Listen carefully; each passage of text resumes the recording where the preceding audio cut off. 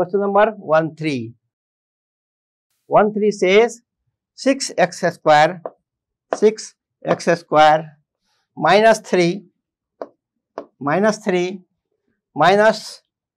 7x minus 7x. This quadratic equation can be written in rearranged ways. That will be equal to 6x square minus 7x minus 3. We have done nothing. The last term we have written in center and the center term we have written in last. So it is brought in a standardized form. Okay. So here A equal to you see equal to 6. So 6. B equal to minus 7. So I will write it minus 7. And C equal to, that is minus 3. So I will write minus 3. And same way, by splitting the middle term, okay, we will find that is 2 roots. So 6 3 are 18. 18 we will write. 18 can be 1 into 18, that is no useful. So this is not needed. Okay, this is not needed. 18 can be 2 into 9. Okay, sometimes this may be useful because if you take minus 9x plus 2x, that will give us minus 7x. So this we will use. Okay, so this is not needed. This I am removing. This we will use. That can be written as equal to 6x square minus 9x plus 2x plus minus 3. Out of these two terms, okay, see, we have splitted minus 7x, and splitting should be such a way that these two, if multiply, will give equal to the product of this and this, and their sum should be equal to this one. So that we are meeting the condition. So this splitting is correct. So I will take the common term from these two terms. So that we will get 3x equal to 3x. So what is remaining? If you take 3x from 6x square, you will get 2x.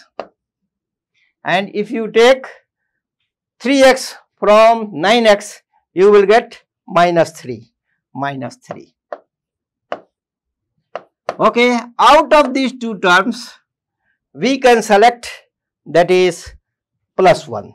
So plus 1 I will take common. So 2x minus 3. So now see, from these two terms, 2x minus 3 is common. So we will take 2x minus 3 common, and remaining 3x plus 1. 3x plus 1. Equating to 0, there will be two conditions. Condition 1, 2x minus 3 equal to 0, and condition 2, 3x plus 1 equal to 0. So we will write both the condition. Condition 1, 2x minus 3 equal to 0, then x equal to, that is 3 by 2. So that I am not doing. Okay, you can do rough work, but you will get this answer only. Condition 2. Condition 2 is that 3x plus 1 equal to 0, then x equal to, okay, minus 1 by 3. Okay, so we have got two roots. What are the two roots or two zeros? What are the two zeros? That I will write here. Okay, alpha we have got, that is 3 by 2. And beta we have got, that is minus 1 by 3. Okay, 2 root we have already found. Now we will verify with the formula. So first I will find alpha plus beta. Alpha plus beta. So 3 by 2. Okay, minus, because minus sign is there. So plus I am not writing. If you direct I am writing 1 by 3. That will give you, that is 6. That is 9 minus 2, that is 7 by 6. Okay, alpha into beta, that is 3 by 2 multiplied by minus 1 by 3 equal to minus 3 by 6. Okay. Now from this equation, using this formula, we will find the 2 roots, that is alpha plus beta and alpha into beta. Okay, so alpha plus beta.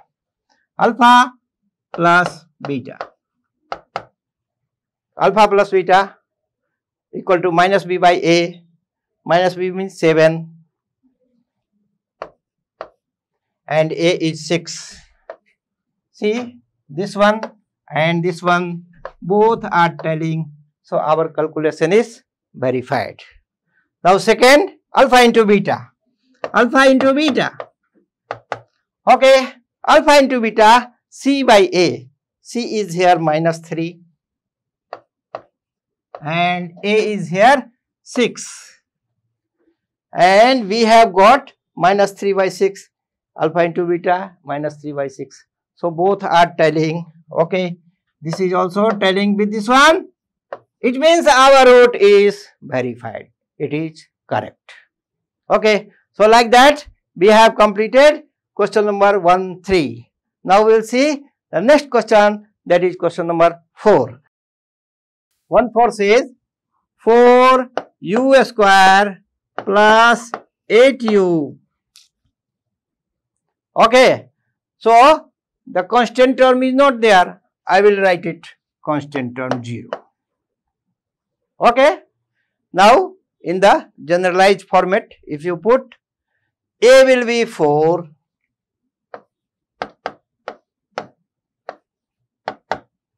b will be 8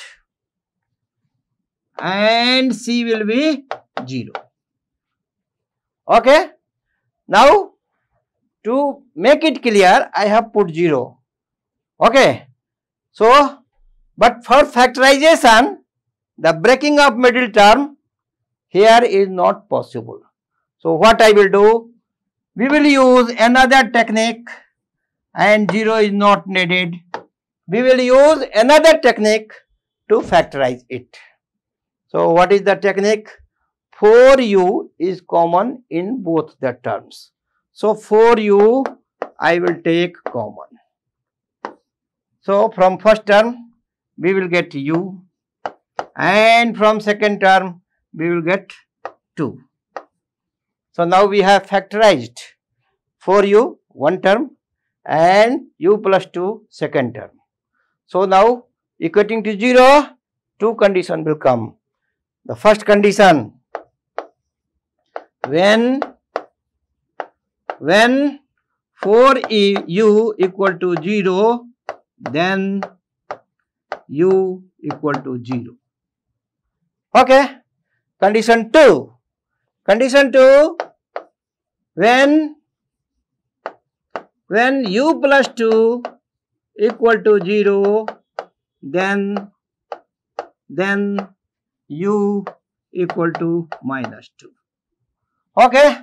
So now see, we have got 2 zeros. The value of one 0 is 0 and value of another 0 is minus 2. So what I will do, now I will find the, that is alpha plus beta and alpha into beta values using this value of 0. So alpha here equal to 0 and beta here equal to minus 2. Okay, alpha plus beta equal to 0 minus 2 equal to minus 2. Okay, now I will find the alpha into beta. Alpha into beta equal to, that is 0 into minus 2 equal to 0.